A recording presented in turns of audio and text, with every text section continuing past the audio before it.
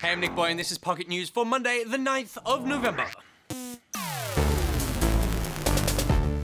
First up, and it would appear that a GamerGate film is in the works. The movie will follow the story told in developer Zoe Quinn's upcoming memoir, Crash Override: How to Save the Internet from Itself. The memoir, which comes out next year, details Quinn's life as the GamerGate movement erupted around her.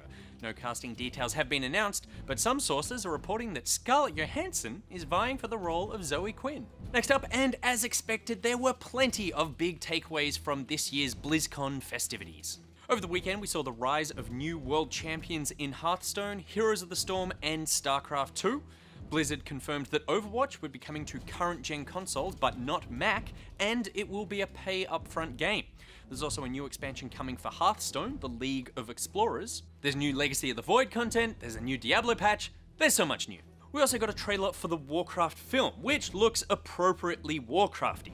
As a fan of the series, it looks at least true to the spirit of the games. Also orc babies. We also got more details about the next World of Warcraft expansion, Legion, which will arrive mid next year. And that's it for the news today, my Pocketeers, but as always there is a huge amount of good game content coming your way this week.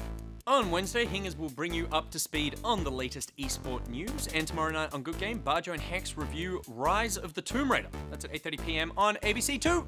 Also, our Pocket live stream will be happening tomorrow, not Wednesday, so we're doing it on Tuesday. Put it in your diary, spell it out in magnets on your fridge, etch it into the inside of your eyelids with a compass. This is serious business, guys.